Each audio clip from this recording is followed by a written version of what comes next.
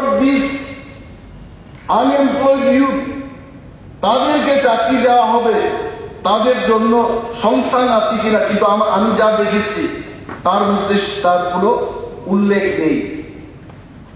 আরো এখানে বলতে হয় জেআরবিকে আমি আজকে একটা কলিং অ্যাটেনশন দিয়েছি, বাজেটে তাদের জন্য কি আছে আমি জানি না, but I have not seen. এই ত্রিপুরা রাজ্যে এটা আরটিআই এর মাধ্যমে এখানে এসছে যে গ্রুপ সি পোস্টের জন্য 1,10,000 অন্তত 1 লক্ষ, আমি অঙ্কটা কম জানি, 1,04,238 জন applicant only for group C. তার মধ্যে ইঞ্জিনিয়াররাও নাকি দিয়েছে, অনেক মাস্টার ডিগ্রি হোল্ডার্সরা দিয়েছে। গ্রুপ ডির জন্য অ্যাপ্লিকেন্ট এখানে 55,675 অ্যাপ্লিকেন্ট। তার মধ্যে যারা পরীক্ষা দিতে এসছে 40,257 জন। গ্রুপ সিতে যারা পরীক্ষা দিয়েছে আই থিঙ্ক 81,278। এত সংখ্যক লোক পরীক্ষা দিয়েছে, তাদের পরীক্ষা হয়ে গেছে 20 তারিখ আগস্ট 2021 এবং 22 তারিখ আগস্ট 2021 ডি এবং সির জন্য জেআরবিপি ইতিমধ্যেই পরীক্ষা নিয়ে শেষ করেছে। ইন্টারভিউ হয়েছে শুধু গ্রুপ সির জন্য 29 ডিসেম্বর থেকে 6 তারিখ জুন পর্যন্ত। Why I am bringing this point? It is very interesting. 29 তারিখ ডিসেম্বর 2022 তারপরে কিন্তু ইলেকশন, জানার কোন কিন্তু ইলেকশনের আগে ইন্টারভিউটা নেওয়া হলো। আমি অনেক আজকে যারা শাসক দলে বসে আছেন, ওনারা যখন বিরোধী দলে ছিলেন ওনাদের বক্তব্য দিতে শুনেছি যে ইলেকশনের ললিপপ দেখিয়ে আপনারা এই ইন্টারভিউটা নিচ্ছেন। আই থিঙ্ক ওনার কথা যদি সত্য হয়, এই ইন্টারভিউ না হলো গ্রুপ সির জন্য 29 ডিসেম্বর থেকে 6 তারিখ জুন 2023 কিছুদিন আগে পর্যন্ত, this is also election gimmick. এবং গ্রুপ ডির জন্য নো ইন্টারভিউ টিলে এই বাজেটে আমি না, রাজ্যের হাজার হাজার বেকার যুবক যুবতী they wanted to see that তাদের জন্য সংস্থান রাখা হয়েছে, but there is no mention in this budget. এবং সরকারের দৃষ্টি আকর্ষণ করে বলছি, please complete this entire process, যাতে করে আমাদের এই রাজ্যের হাজারো বেকার যুবক যুবতী তারা চাকরি পাবে। স্বাস্থ্য দপ্তর, মাননীয় মুখ্যমন্ত্রীর কাছে এই স্বাস্থ্য দপ্তর রয়েছে। এটা এই বাজেটের মাননীয় অর্থমন্ত্রীর যে বাজেট ভাষণ, এই ভাষণের শেষের পাতায় একটা ভাষণের হোয়াট ইজ দি বাজেট, কোথা থেকে টাকা আসবে এবং কত বাজেট হবে, এটা লেখা হয়েছে ভেরি বিউটিফুলি। বাজেটটা হয় রেভিনিউ অ্যাকাউন্টের একটা, আর এটা হচ্ছে capital account. What is this revenue account? Revenue অ্যাকাউন্টটা হচ্ছে যেখানে আমার অ্যাসেট ক্রিয়েট হবে না, গুগল সার্চ করলে পেয়ে যাবে। ক্যাপিটাল অ্যাসেট, ক্যাপিটাল বাজেটটা হচ্ছে যেখানে আমার অ্যাসেট তৈরি হবে, বিল্ডিং হবে, সড়ক হবে, এই ধরনের অ্যাসেটের বাজেটগুলো ক্যাপিটাল বাজেটে রিফ্লেকশন হবে। রেভিনিউ বাজেটে কত টাকা আমি কোথা থেকে পাব, কত টাকা খরচ করব, রিসিট অ্যান্ড এক্সপেন্ডিচার। ক্যাপিটাল বাজেটে কি অবস্থা, কোথা থেকে আমি এই অ্যাসেট তৈরি করার টাকাগুলো পাব, কোন খাতে ব্যয় হবে। একটা জিনিস দেখেছি যে আত্মনির্ভর ত্রিপুরা, এটা কি শুধু ভাষণেই থাকবে না আদৌ এটা সত্যিকারই বাস্তবায়িত হবে? I have doubt. কারণ এইবারকার যে টাকার সোর্সে আমি দেখেছি ত্রিপুরার নিজস্ব সোর্সটা কি বলছে যে states on tax revenue 12.43%, states own non-tax revenue 1.66%, যদি আমি যোগ করি সে 13-14% হবে। তাহলে বাকি যে সমস্ত টাকা হয় আমি ঋণ নিয়ে এটাকে কাজ করছি বা কেন্দ্রীয় সরকার থেকে আসছে, এটা হলো এই ফিগারটা বাজেট এতে গ্ল্যান্স 2023-24 এ দিয়েছে। Then I have gone back, গতবারের কি ফিগারটা ছিল, কারণ আমার যখন শ্রেষ্ঠ ত্রিপুরা, এক ত্রিপুরা এবং আত্মনির্ভর ত্রিপুরা করতে হয়, এই ফিগারগুলি, এই ইন্ডেক্সগুলি দেখবে।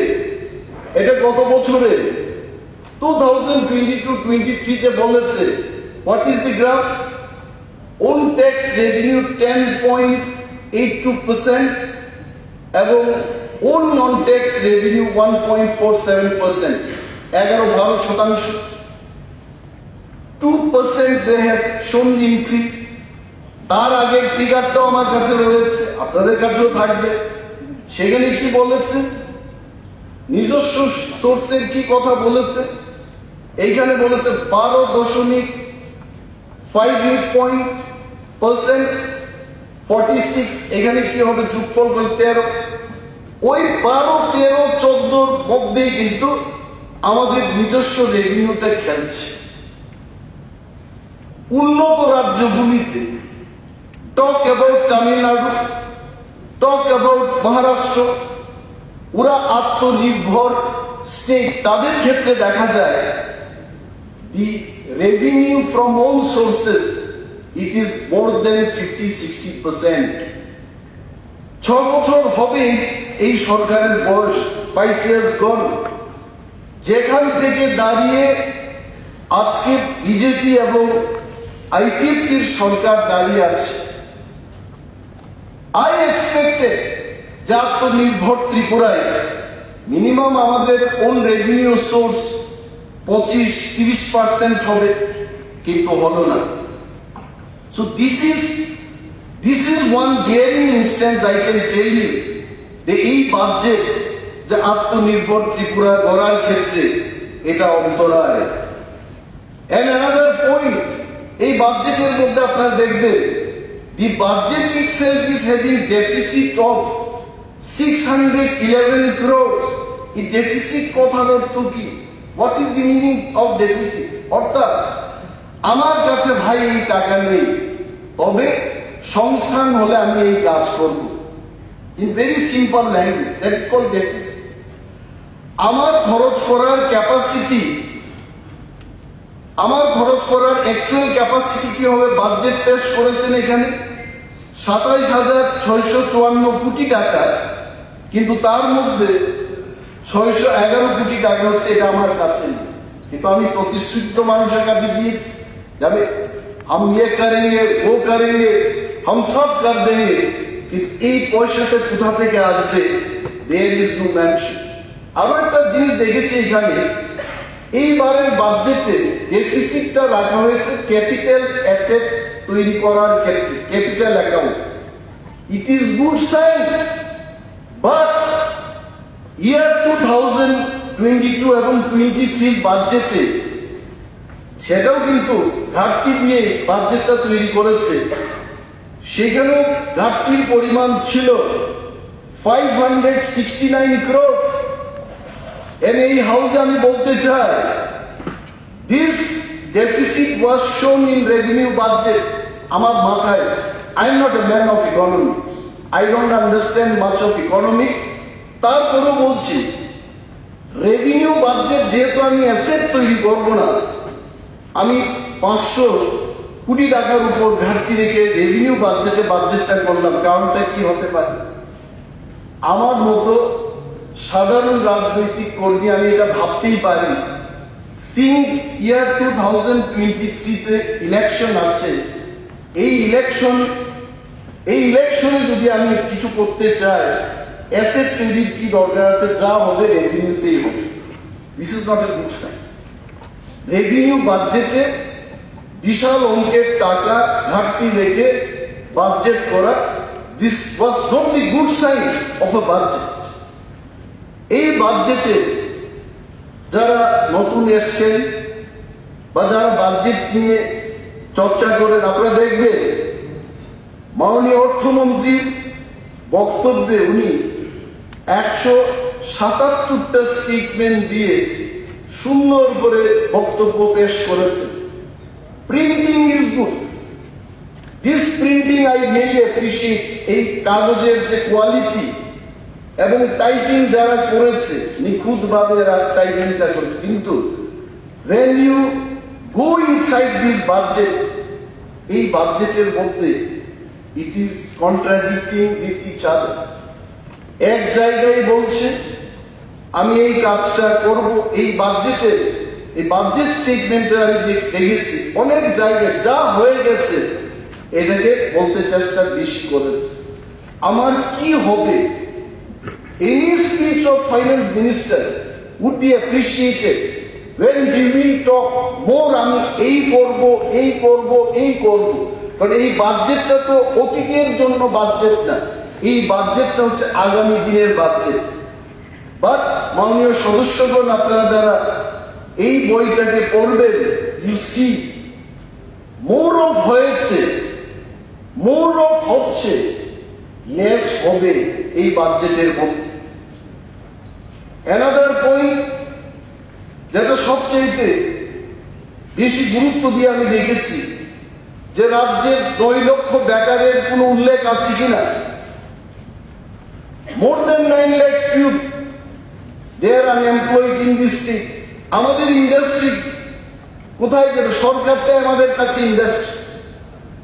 আমি যখন এইচএসসিতে ছিলাম, একজন ভদ্রলোক এসে আমাকে বলছেন সড়ক তৈরি করা ছেড়ে দিন, দরকার নেই, নলকূপ বসানোর কাজ ছেড়ে দিন, দরকার নেই, আমার ছেলেটাকে চাকরি দিন, এইটাই উন্নয়ন। কারণ আমাদের কাছে কোনো ইন্ডাস্ট্রি নেই। এইখানে যুবকদের জন্য বলা হলো না যে এই বাজেটে 9 লক্ষাধিক যে বেকার, এদের কি হবে। প্রতিনিয়ত আমার কাছে এসটিজিটি বেকাররা আসছে, বলছে আমাদের ইন্টারভিউ হয়ে গেছে এবং আমাদেরকে চাকরি দেওয়া হচ্ছে না। গত বিধানসভায় এই হাউসের মধ্যে উত্তর দিতে গিয়ে মাননীয় মন্ত্রী মহোদয় বলছিলেন যে কোর্টে এটা রায় হবে, কোর্টের রায়ের পরে এটাকে দেখা যাবে। And we are so lucky, আমাদের অধিবেশনের শেষে 4 তারিখ এপ্রিল 2023 কোর্ট এসসিজিটিদের জন্য একটা রায় দিয়েছে। এই রায় বলেছে, আমি সবিস্তারে যাব না, কিন্তু this statement is very clear, this present review petition is dismissed and the impugned judgment and order is confirmed। রাজ্য সরকার যেটা চেয়েছে এটা হয়নি, যেটা চেয়েছে। এখন এসসিজিটি বেকারদের বক্তব্য, আমাদের ইন্টারভিউ হয়ে গেছে, নতুন করে যে নোটিফিকেশনটা হবে, এই নোটিফিকেশনের যেন আমরা যারা পরীক্ষা দিয়েছি এই পরীক্ষাটা যেন বাতিল না যায়। এই পরীক্ষাটাকে যদি বাতিল করে দেওয়া হয়, মিনিমাম যুবক যাদের বয়স পেরিয়ে যাবে তারা চাকরি পাবে না। সরকারের দৃষ্টি আকর্ষণ করেই বলছি, নতুন রিফ্রেশ একটা নোটিশ যদি আপনারা করেও থাকেন, তাদের পরীক্ষা যেন বাতিল না যায় সেই দিকে লক্ষ্য রাখতে হবে। আরটিআই অনুযায়ী 5304টা পোস্ট ভ্যাকেন্ট রয়েছে। যারা গ্রাজুয়েট টিচার ছেলে মেয়েদের পড়াবেন, ক্লাস 9 এবং ক্লাস 10 এসটিজিটিদের জন্য অনেক পোস্ট খালি।